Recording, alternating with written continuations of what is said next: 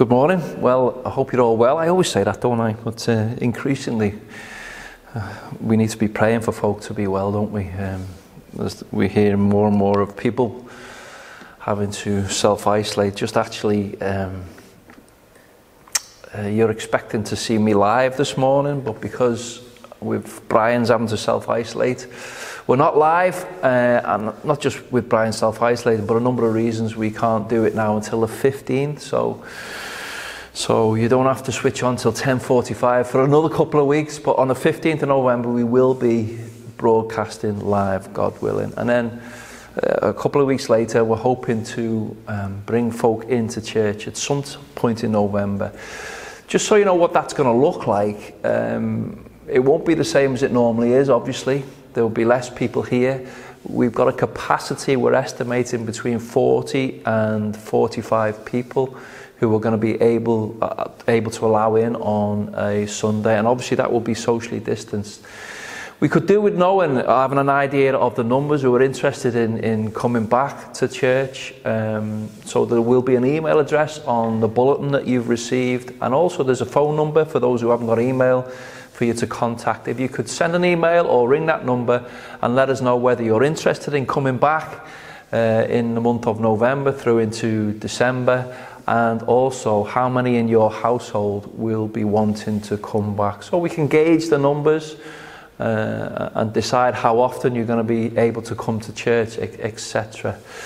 Church, as I said, won't be exactly the same. There'll be a prayer, there'll be a sermon, and there will be initially some YouTube songs being played, and it will last for just over the half hour.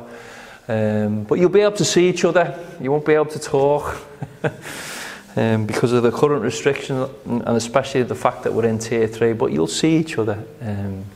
So if you are able to come, then please send the email or ring the number that is on the bulletin, and it'd be good to get back together. Also in November, we're hoping that the BB and the GB groups, Girls Brigade and Boys Brigade, will be starting to meet again, as well as the YPF and Hub.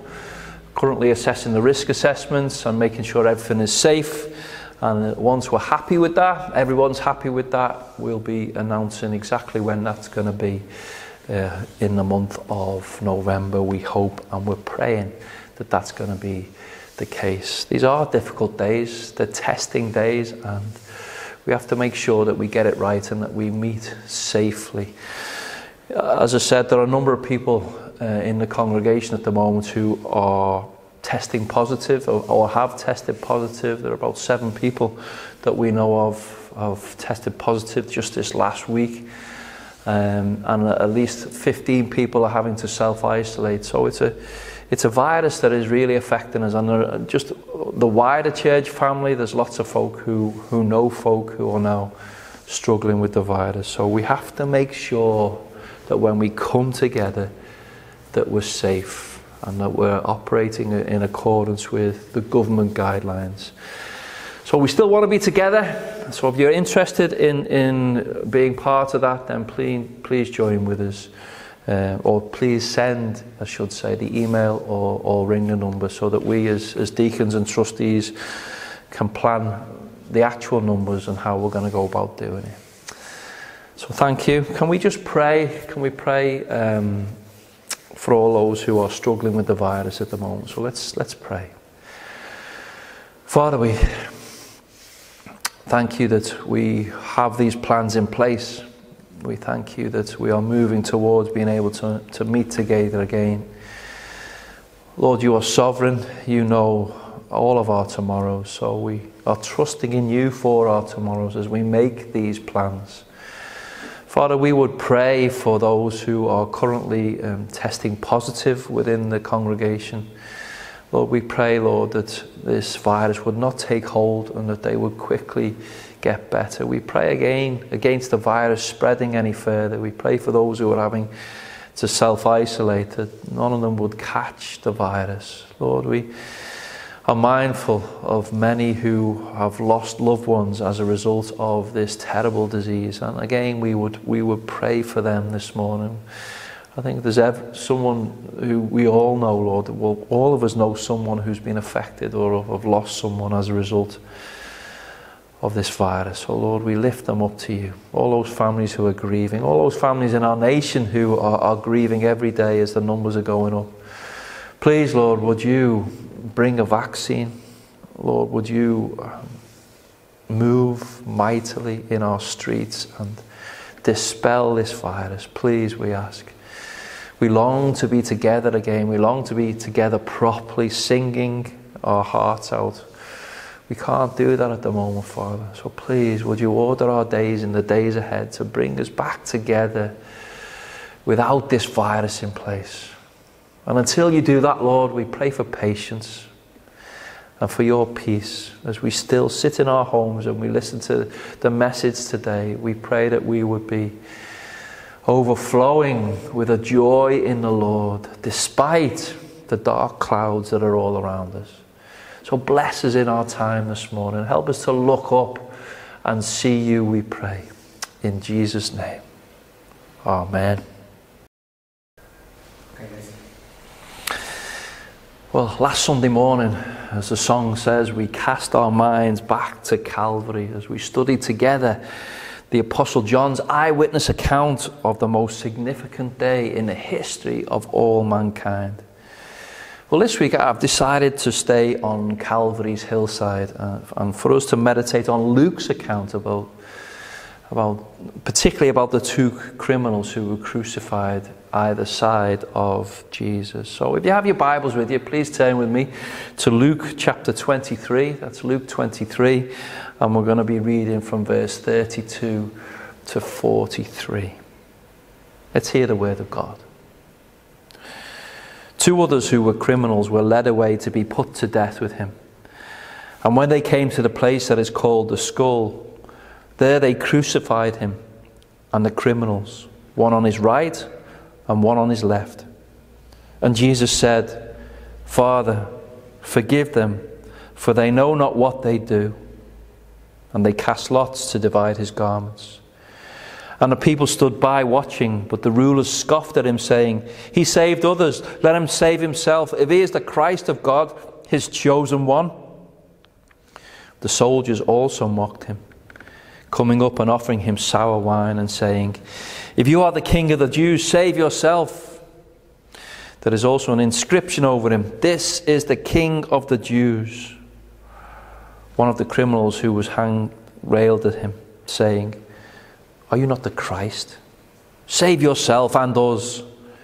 But the other rebuked him, saying, Do you not fear God, since you are under the same sentence of condemnation? And we indeed justly, for we are receiving the due reward of our deeds. But this man has done nothing wrong. And he said, Jesus, remember me when you come into your kingdom.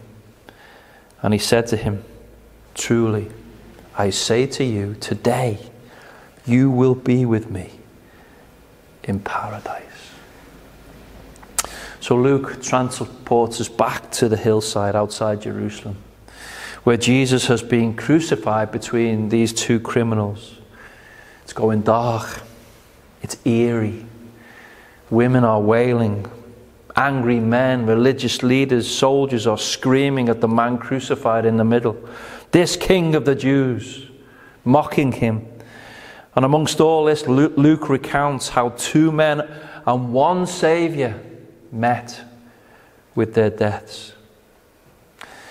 In the passage we read, we have witnessed the dying thoughts and actions of two criminals, both with very similar backgrounds, both convicted of hideous crimes. It's highly likely that both were violent men. But in those 6 hours that they hung on the cross next to Jesus, we encounter two very different reactions to the King of the Jews who hangs between them. It's a very intimate scene, and one that has been preserved in Scripture to make us reflect on where we stand with Jesus. Apply this passage to yourself this morning and ask yourself the question, who am I more like?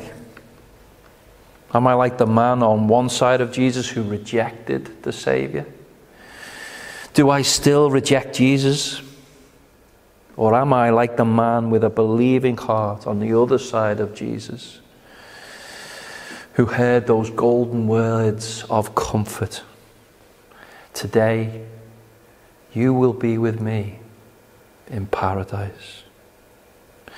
You know, being at a man or woman's deathbed is a very sobering moment when life in this world is ebbing away.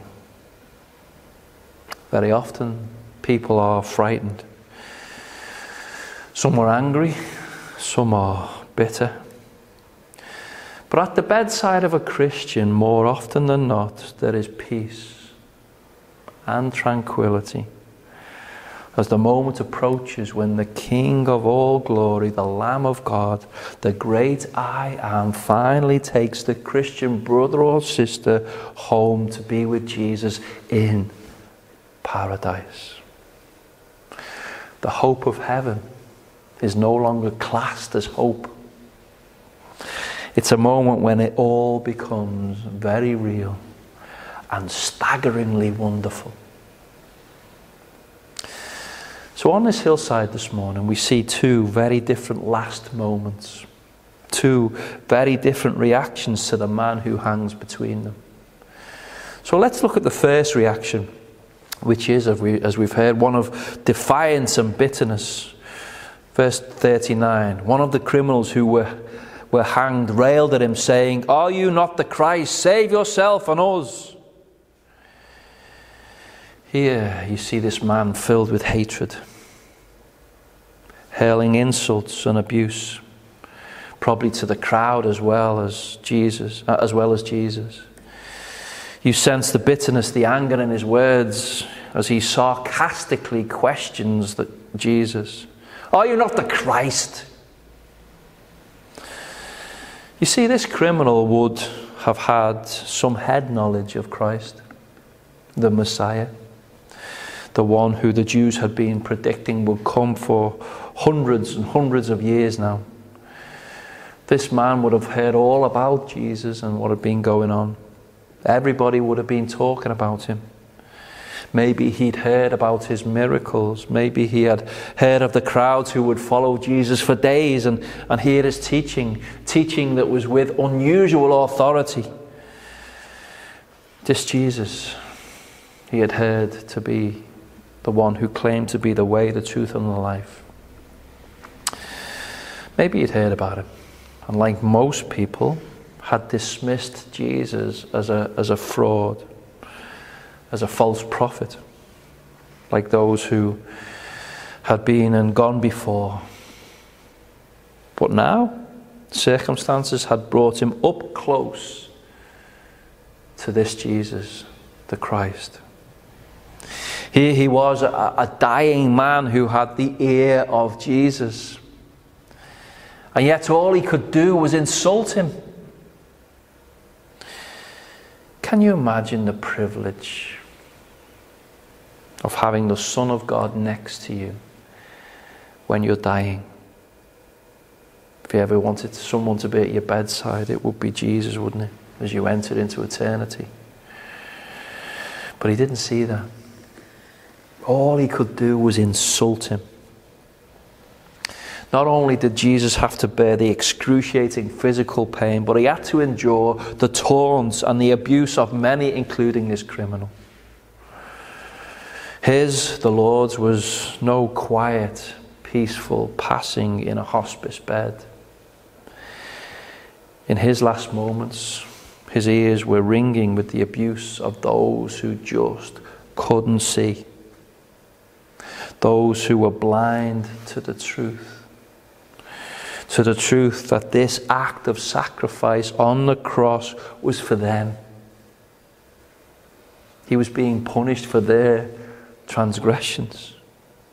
This was the supreme act of love. But they couldn't see it. And this criminal was one of those who didn't understand who Jesus was Aren't you the Christ, he would say? Aren't you the man who is supposed to save his people? Then save me. Save yourself. Come on. Even as this criminal was dying, there is no sense of remorse, no sense of guilt for a life of crime. In his lifetime, he'd no doubt hurt lots of people, but no repentance, no seeking after forgiveness. He'd lived an angry, selfish life. And here he was, dying an angry, selfish death. Save us, save yourself, was his bitter, sarcastic cry. And Jesus could have saved himself. He could have called on a legion of angels to rescue him from his suffering. But no. He allowed it to happen. He had a job to do. He had a role to fulfill. He was about to defeat evil once and for all. He was about to crush the serpent's head. He was about to save the lost. This selfless act of mercy was for our benefit. So we wouldn't stop it. This criminal didn't see it. He didn't believe it. And all he could do was insult him. He had a chance to make peace with God. He had a chance in that moment to know forgiveness for all his wrongdoing. He was inches away from the Saviour. But soon, he would be separated from him forever. Never again to have the offer of salvation. He blew it. He remained blind to the Saviour. This morning, in your homes, at this moment, you too have a chance to trust your life to Jesus. You have an opportunity to turn to him in faith, believing that he is the light of this dark world that we're living in. Believing that he can forgive and will forgive. Don't you blow it. This may be the last time you ever hear this good news. Don't go to your death as this criminal did, still shaking your fist in unbelief at the Son of God who came for you. No, be like the other criminal who came in his last moments in faith. Don't have defiance. Be devoted. So let's read about the other man. Verse 40. But the other rebuked him, saying, Do you not fear God, since you are under the same sentence of condemnation?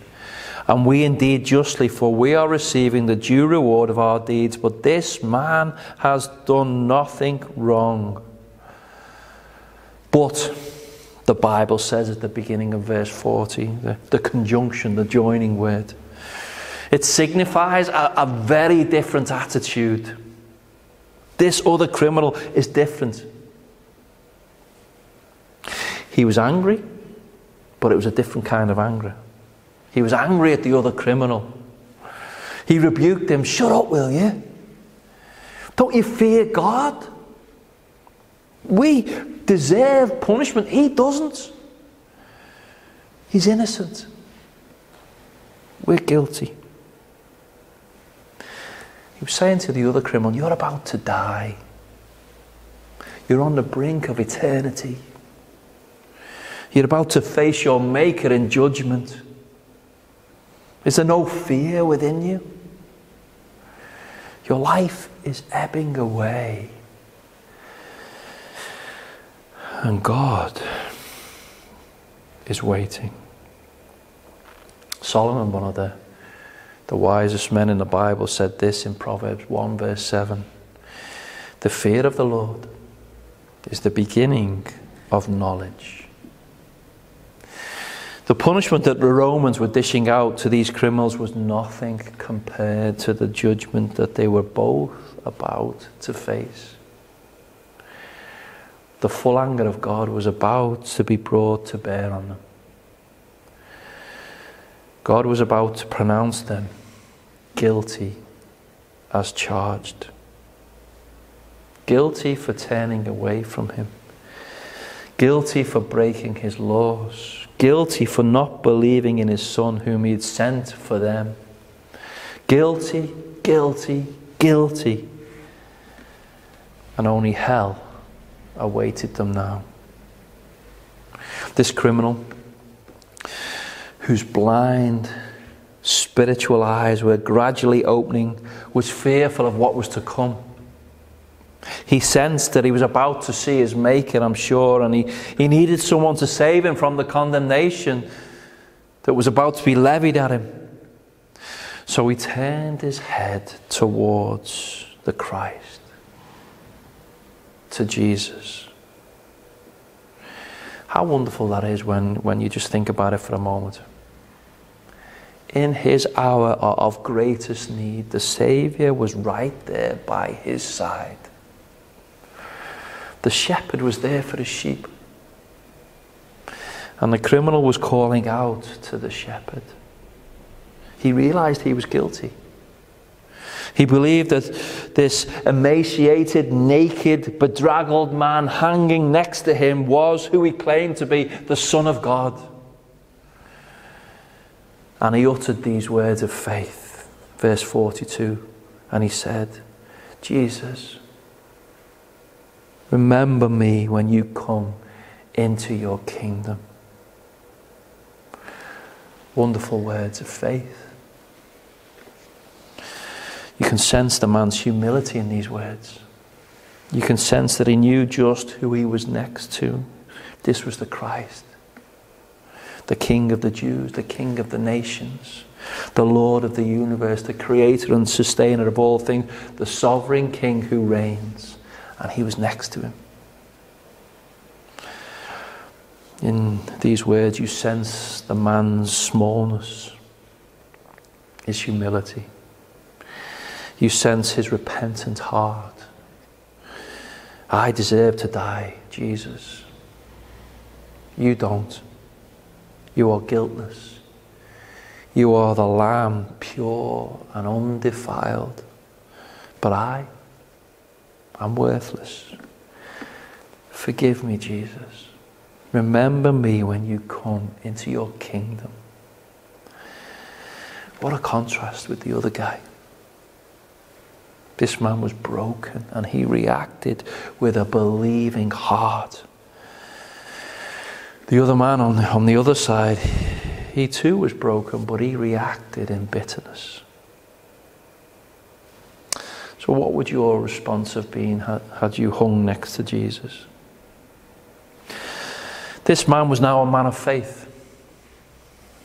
He knew at that moment the truth of Romans 10:9, that if you confess with your mouth that Jesus is Lord and believe in your heart that God raised him from the dead, you will be saved. And that's what happened to him. He was saved. This dying man was saved. He wasn't saved from the death that we all have to go through, but from the anger of God and his righteous judgment. He was saved from the second death. He was saved from hell and headed for heaven. Listen to the words of Jesus. Verse 43. And he said to him, truly I say to you, today you will be with me in paradise. What a majestic answer the Saviour gave him. You'll be with me in paradise. Today. This day you will rejoice in a place far better than this. A place where there's no loneliness, no anger, no fear, no arguments. A place where you are pure and holy in my sight. A place where you'll no longer have to battle with your sin. A place where you will no longer feel guilty for being the wretched man that you are. No, today you will know perfect joy, perfect love, perfect peace forever in the paradise of heaven. The Apostle Paul was right when he said, for me to live is Christ and to die is gain. Gain because we go to such a place as this, the paradise of heaven. What a hope we have. There is a happy ending. And it's in fact just the beginning. And please note here that Jesus didn't say, well, you can come to paradise after you've helped others and been a good person. He didn't say that. Well, you can come to paradise after you've been confirmed or baptized. Didn't say that either. He didn't say you can come after you've lived this good and wholesome life. No, you see, this thief couldn't do any of those things. His situation didn't allow it. He was nailed to a cross. In a few hours they were going to break his legs to hasten his death. He had no opportunity, did he, to get down off that cross and do those good works. All he had was faith. And by faith he was saved. Not of good works, lest any man should boast.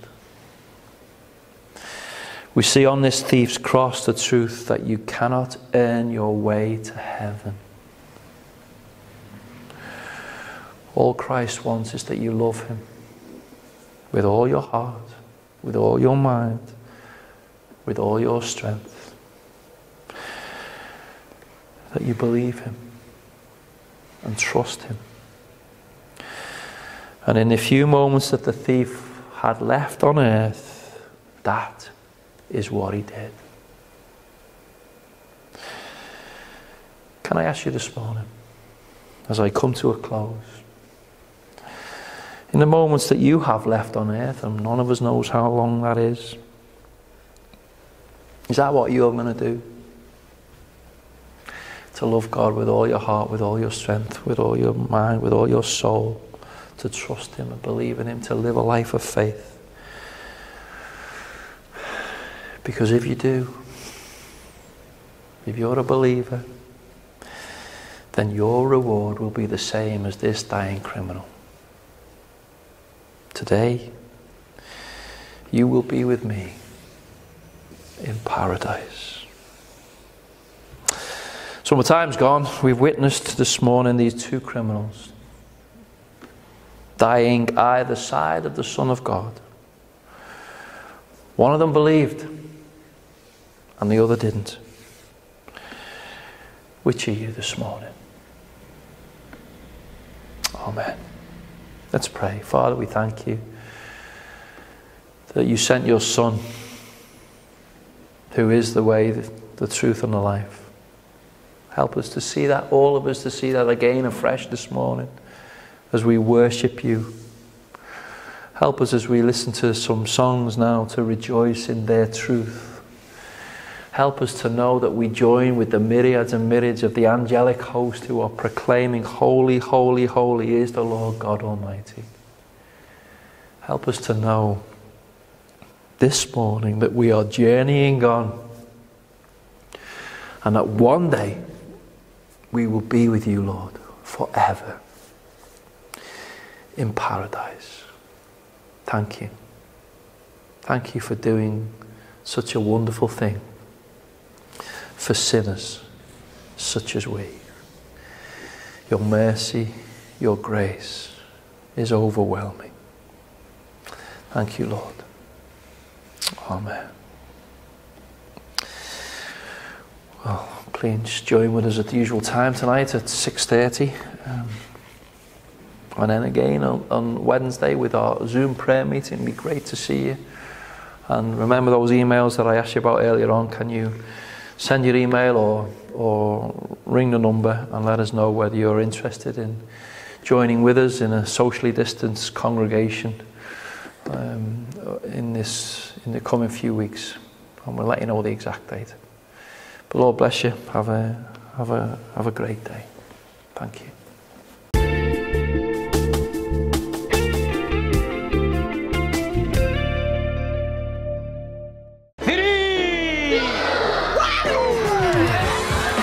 Yeah, these kids behind me are so excited because they've just received their boxes. Kids are so excited, giving them a gift. Do it in Jesus' name. That's what this is all about. Operation Christmas Child is about expressing the love of God. It's its wonderful way to enter into the Christmas spirit in its true meaning. Some of them go by train, some go by camels, some go by ships. These boxes go all over the world, and that is only the beginning. So when the children have got their boxes, they are invited to take part in something called The Greatest Journey, which is a 12-lesson discipleship program where they learn about the greatest gift, which is Jesus Christ. Nag-istorya ado pe idi nga kanta mo umay kampay idi agkan kanda dita sa hango, ma'am. Imbasa mo ba si idi, ma'am? Ni Papa, ni Lola, ni Lolo, ni Papa, Mamat, ket mamati daken ni Apo Diyos. This year has been a pandemic year. Children are hurting all over the world. People are afraid. Families are scared. People have lost their jobs. They don't know where to go, what to do. They don't know what hope they have for the future. And when you pack a shoebox and send it to Operation Christmas Child, it gives us an opportunity to give that box to a child and do it in Jesus' name. It's an incredible gift. And so I just want to say thank you. We need your help this year more than we've ever needed it because of the pandemic. When the light of the gospel is turned on, it makes everything new. Operation Christmas Child opens doors for people to discover what is the greatest gift of all, the love of God through Jesus.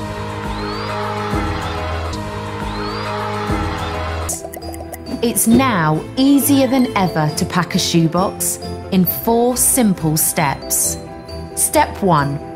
Go to shoeboxonline.org.uk. Step 2. Choose who you want to pack a shoebox for. Step 3. Add toys to your shoebox. Step 4. Personalise your box, add a photo of yourself and pay for your gift. And all the toys and gifts are packed and sent for you. Thank you for partnering with us. We hope that through our work, children will come to know how much God loves them. Get started at shoeboxonline.org.uk.